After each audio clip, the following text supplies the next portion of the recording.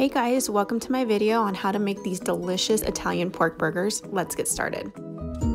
First, I'm going to move the oven rack to the very top and set the oven to 425 degrees.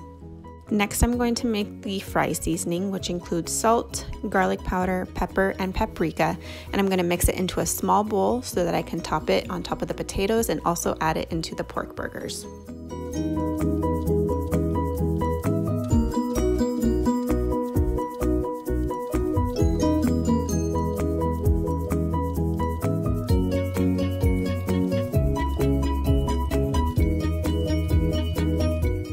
Now let's get cooking. First, I'm going to cut the potatoes into little wedges so that they kind of look like fries. I usually buy the smaller gold potatoes, but here I have the bigger ones, so my wedges are going to be a little bit bigger than I like, but it's okay, they will work.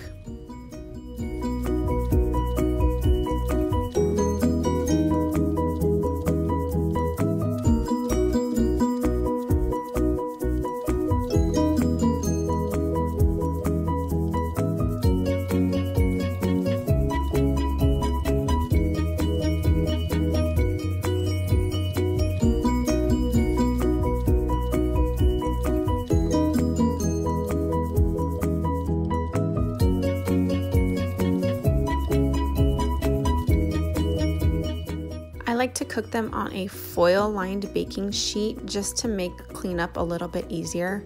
In the video, I didn't spray any cooking spray on the foil, and I highly recommend that just to make sure that the fries don't stick to the foil.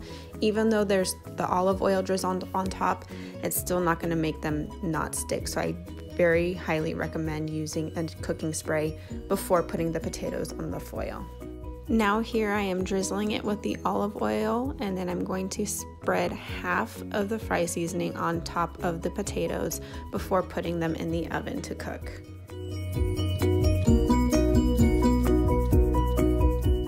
After putting them in, you're going to roast them on that top rack for 25 to 30 minutes.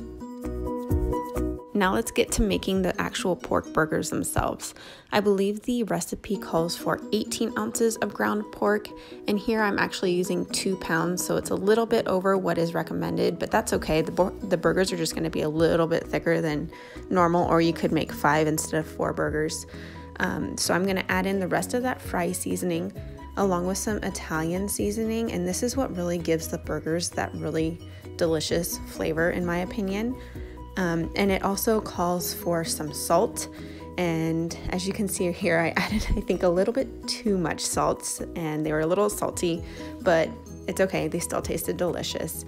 After we do that, then we're going to mix it up with our hands and make sure it's really mixed up to make sure those seasonings get evenly distributed in between the meat. And then we're going to kind of divide the meat in the bowl into 4 so that we can go ahead and make those burgers.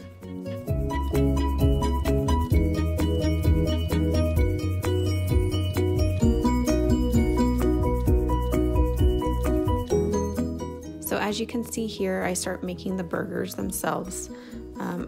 I take the chunk of meat and kind of mold it into a meatball almost before flattening it out so that way it stays together and doesn't break apart when cooking.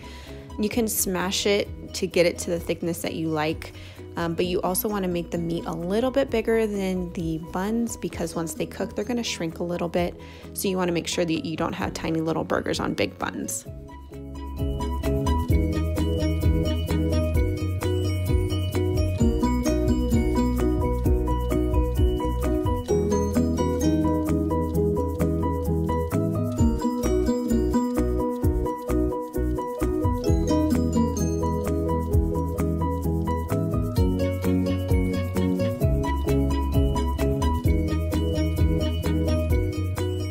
And here come my kids in the video.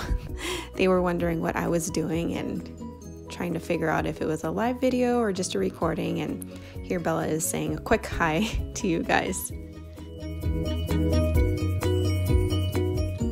And of course, Lily had to pop her little head into and making her silly little faces as usual. Next, we're going to thinly slice the red onion to add to the pan with some olive oil. You'll see that coming up in the video here. But you want to put the olive oil in the pan and set it to medium heat and let it heat up a little bit before adding the onion into the hot oil. And then we're going to cook it for about 10 minutes or until the onion gets a little bit browned.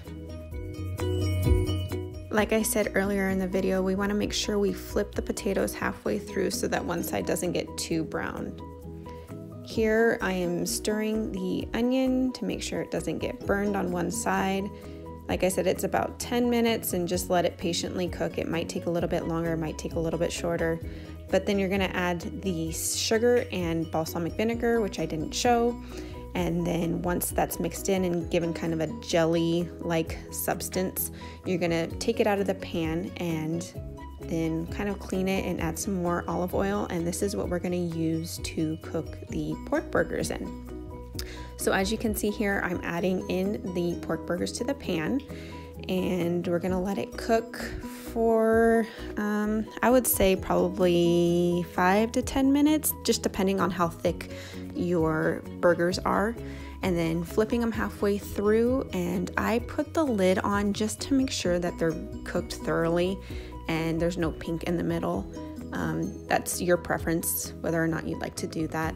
And then once they are cooked, I'm going to take a handful of mozzarella cheese and place it on top of each burger and cover the burgers to make that cheese really melt on top of the burgers before serving them.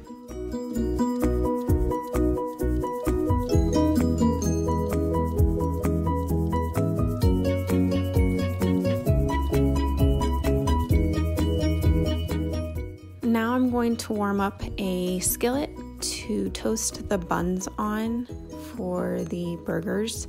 It's your preference on how toasted you want them. If you want them not toasted at all, that's totally fine as well.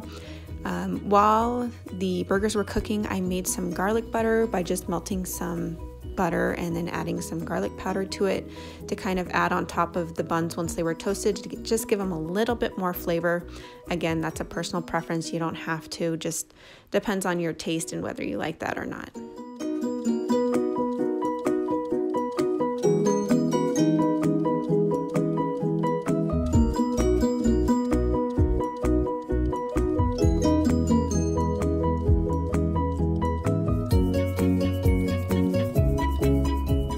After your buns are done and the cheese is melted on the burgers, you can go ahead and serve them.